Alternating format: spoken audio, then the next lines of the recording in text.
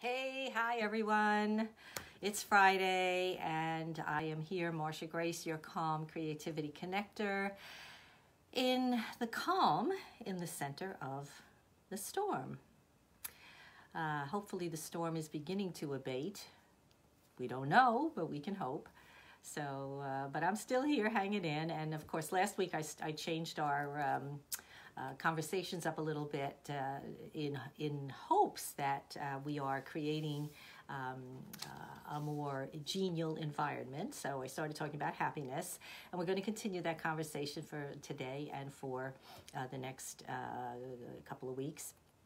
So my question, well, before that, I just want to say, there is a way to view your feelings and your experiences differently so that you can discover the solutions that you need for your business, for your personal concerns, for your relationships, even in the face of fear, of health issues, of business concerns, whatever's going on. And I know there's a lot going on right now, because everything always, as I say, begins with your thoughts. Everything begins with your thoughts.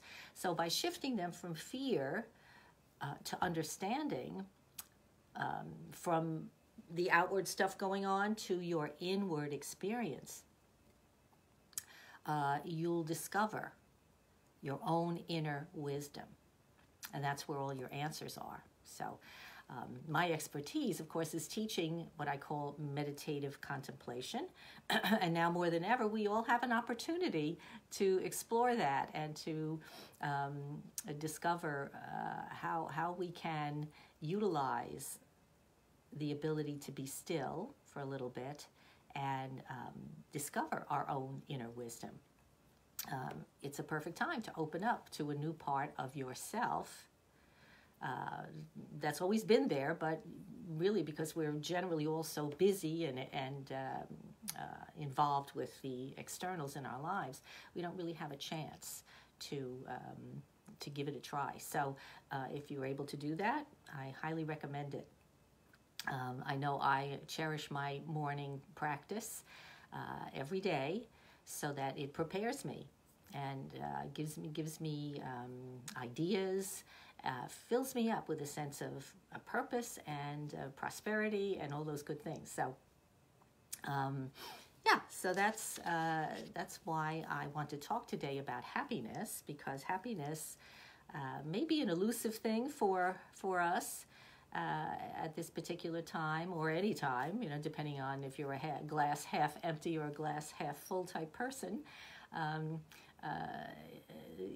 It can be a challenge to find happiness, to really say to yourself, do I want to be happy? Why do I want to be happy? Is being happy Pollyanna-ish, or does it make sense? So I want to talk today about the fact that, yes, being happy makes a lot of sense. And I want to come at it from a health perspective today, okay? So being happy is going to lead to good health. Happiness equals good health, and for many reasons. And let's just look at some of those. It's found that generally happy people, don't ask me how they know this, but happy people tend to eat better, right? They eat more veggies. They lay off the processed foods. They probably like to cook. And if you're cooking, you're going to cook with whole real food rather than taking something out of the freezer and shoving it in the microwave. So, so that's one thing that will definitely make a big difference in your happiness. That you're eating produce and veggies and whole foods, good things. So, and if you're doing that, if you're eating well, you're also going to give your body more energy, because eating good food is going to process itself better in your body. And processed foods have a lot of sugar, a lot of salt, a lot of things that when they get in there and mix with your system, do not produce the kind of energy that you really need. So that's another way to look at it. Also, being happy boosts your immune system. And that may, again, a lot of people may say, oh, come on, what does that have to do with anything? But in a minute, I'm going to tell you why. But definitely, a study has shown that happy people fight off illness better than sad people. There's just no two ways about it. And they did this through an experiment of actually giving the cold virus to two groups of people, the happy people who claim they're happy and the people who claimed that they weren't so happy. And the happy group were 3 times less likely to get the cold. So there you go. Research always helps us clarify certain things that we might doubt. And so that's why we always tend to want to go for science, go to the scientists and see how they are experimenting to find out, some of these old wives' tales that we tend to call it, are they true or not? So another thing to have good health is how happiness breeds good health is that it helps us have less stress. And wow, that's really important, because if you worry less and you're going to sleep better, and if you're sleeping better, you're going to handle your situations much better. So these are things that you really want to be aware of, really take into certain, do it, just do it, think about it. It's good to get healthy, stressless sleep. One of the most important things, right, Felicia? I think you know that. Hi, Tom. Hi, David. So less happiness will lessen your stress, get you more sleep, and it's like a circle that goes around and around, and then you're able to function much better in your day, which leads to more happiness. So it's all good.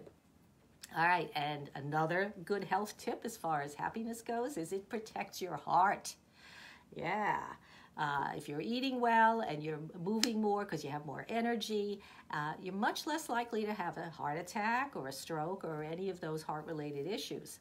So keep that in mind. All right, and here's another good one.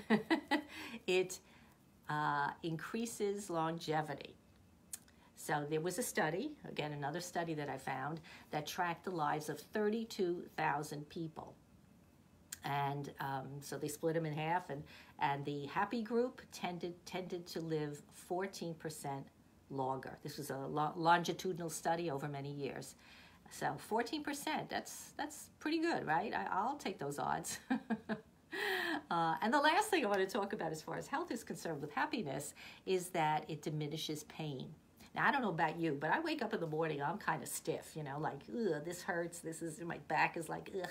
So I get up and I'm feeling all icky. But then as soon as I start moving around, right, things are moving, I get my shoulders going, I do my little routine, and in 5 minutes, I'm feeling great. So that stiffness, once we get moving and we have those good, happy thoughts saying, yeah, I got to get into my day, I got to do stuff, and I'm, looking forward to all the exciting things I'm going to find and the people I'm going to talk to and probably be on a Zoom call with today, right? We're all zooming away. So those are the things, okay? Just quickly, we want to eat better. Happy people eat better. They have more energy, they have less stress, they protect their hearts, longevity is increased, and they have less pain. So those are all really, really important reasons why we want to be happy. And I want to talk about something. I read this book many years ago. Many years ago. In fact, it was written, the first experience I had hearing about this was written by Norman Cousins, who was, let's see, I have this article here. He was a writer for the Saturday Review, and he developed this strange illness that no doctors, he went to doctor after doctor, and nobody could tell him what was wrong with him. And they just thought he was some kind of a degenerative bone disease, and it was going to kill him. So they had put him on all kinds of drugs, and then he said, enough. He says, none of this stuff is working. You told me I'm going to die. I should just go home and die. So he said, I'm going to take my health back into my own hands, because he had read, I guess Norman Vincent Peale wrote a book in the 50s called The Power of Positive Thinking. And he had read that book, and he started to think about it. Well, maybe because I'm so worried and nervous and concerned about my health, maybe if I switched it around and had happy thoughts, that maybe that would help. So he checked into a hotel with his hospital bed, because he could barely move at this point. And he had his friends bring in cartoons and funny jokes books, and what else? He watched the Marx Brothers and Candid Camera and the programs of the day, and he found that if he had a good belly laugh, it would give him 20 minutes of pain-free sleep. So little by little, with all this laughing and removing the negative and trading it for the positive thoughts, he became well. He literally became well, and wrote a book called Laughing My Way Back to Health. I think that's the title. I don't even know if it's still in print, but that was the book that he wrote about it. Now, the interesting thing about this whole process that he did was he did this with his doctors working with him, or a doctor, I'm not sure how many, but and it was all after he got better. This experiment, it was literally an experiment that he was doing on himself, was published in the New England Journal of Medicine, which is, of course, a premier medical journal. And so that gave it clout, right? That gave it veracity. And so it really led to a new science. And that's called, this is a long word, but it's called psychoneuroimmunology. And what that means is the psycho is, of course, the mind, how your feelings and thoughts affect the chemicals in your brain, which is the neuro part, and that affects the hormones in your body that fight the disease. That's the immunology part. So psychoneuroimmunology was born as a result of his experiment. So, of course, today we know how true that is. How our thoughts affect how we experience our life, and how healthy our body is. So, So I think you really want to, I hope, consider asking yourself, how happy am I? And how healthy am I, right? And if you're not so healthy, well, maybe you can do something about it simply by looking at your thoughts. And that's what I teach. I teach how to be aware of your thoughts, so that you could say, that thought I'm thinking is not really helpful. That negative thought, that angry thought, that judgmental thought, all those thoughts are really not helping me feel good. And so I don't want to have those thoughts. I want to let them go. And that's why I do what I do. And I hope and I am working on a course that I will be offering in the near future. So tune in for that, hang around. And I, now that I talked about being happy, hey, Samira, good to see you. So as we always do, if you want to hang around for this, you're more than welcome. Do I have my matches? Yes. Do a little meditation, because breathing and meditation are two of the great gifts you can give yourself to bring you into a state of happiness, right? How do you get happy? Well, we're going to talk more about that next week, but today I just wanted to focus on, just how important it is to be happy, so that you can be healthy too. All right, so I'm going to, as I said, if you want to hang out here, we're going to do a little breathing and a little quiet time for a moment. So I'm lighting my candle here, and I always say, if you want to look at the candle, some people like to look at a candle while they're breathing, or in this guided meditation period. I'll bring you back with my bowl, and it just sounds like this. Yeah, something like that. So we're going to, first we're going to do a little breath work. And today I want to show you, let me see if I can stand up here. You can see my belly. This is a breath that I just learned about from a very old book from the 1920s. This fellow was obviously very successful at that time in teaching his, what he called vitalic breathing. And so this vitalic breath that he uses goes like this. I'm going to show you. Let me see if I can stand up here. If you could see me, because I'm going to puff out my, can you see my belly? Let's see. All right, so when I breathe in, see the belly goes out and then it goes in. So I'm breathing in through, I'm taking sniffs in through the nose, breathing out through the mouth. The chest isn't moving. The chest does not move. All the work is happening here in the lower part of your body, your abdominal area. So it's, see, my chest isn't moving. We're not breathing like that. We're breathing. Okay? All right. You have to work on it. You have to try it. You have to practice it, because it doesn't come easily at first. All right? But practice it, and you'll be amazed at how, I shouldn't have been standing, because you take in all that oxygen, and you get a little little tingly, a little dizzy. But so sit down while you're doing that. And all right, so we're going to do, oh, look at that, I blew out my candle. With all my breathing there, I took the candle out. All right, so I just wanted to show you that breath, but right now, I want you to just take a slow, deep breath in.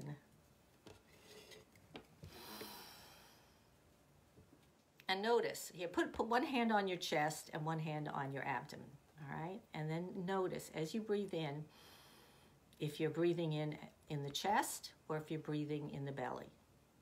And if you're having trouble figuring it out, as I said, just practice, bring your attention to your belly and see if that's where you can bring the breath.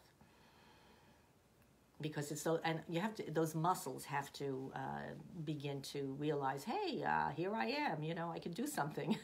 So you want to work on those. All right, and so do that, and then, all right, so we're going to breathe in. We're going to breathe out. So you're going to just breathe in to the count of 3 or 4. And you're going to breathe in calm and breathe out stress. If you want your lips to open, you can open your lips, or if you want to keep your lips closed, you could do that. But breathe in through your nose if possible, because your nose is your filter. So it brings clean air in. So breathe in calm, breathe out stress. Breathe in calm, breathe out stress. One more. Breathe in calm, breathe out stress.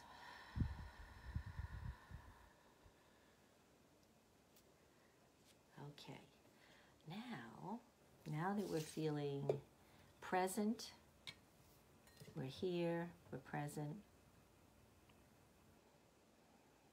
body's relaxed. Just allow yourself now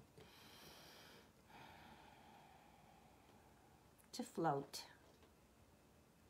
Imagine yourself just floating in a boat, a little sailboat on a lake. It's a beautiful sunny day, and you've got nice cushions and pillows in the boat, and you're just relaxed back and looking up at the clouds, the beautiful white puffy clouds in the sky. And you're thinking to yourself, this is the perfect moment. I am totally and completely happy and fulfilled in this moment. The breeze is brushing your cheek. and the sun is warming your skin. And you don't have a care in the world. You have nothing to be concerned about in this moment except enjoying nature as it takes you floating on the water. So just float there for a moment or two longer, enjoying this wonderful couple of moments of relaxation. And then I'll bring you back. So float.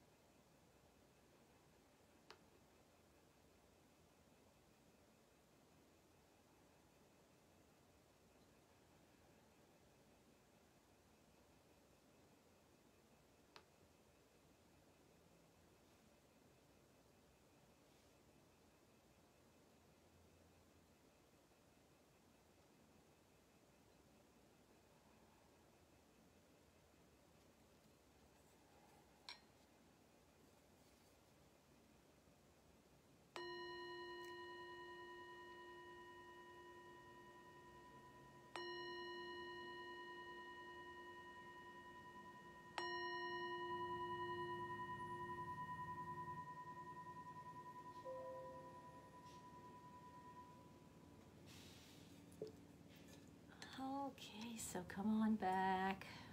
Let your sailboat come back to shore.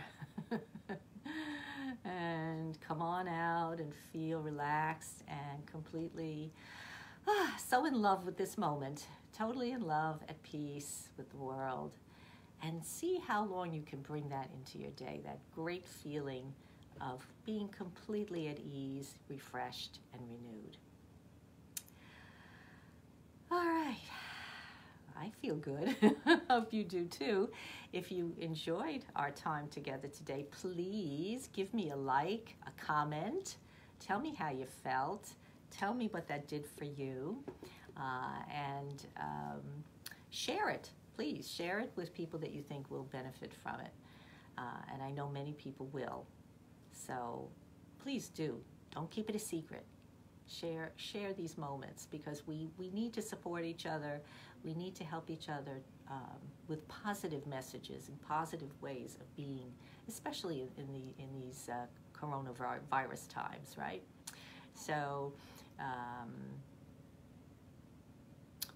at this point, I'm just going to say what I always say at the end, which is, remember, everything begins with a thought. So keep your thoughts light. Hope to see you next Friday. Bye-bye.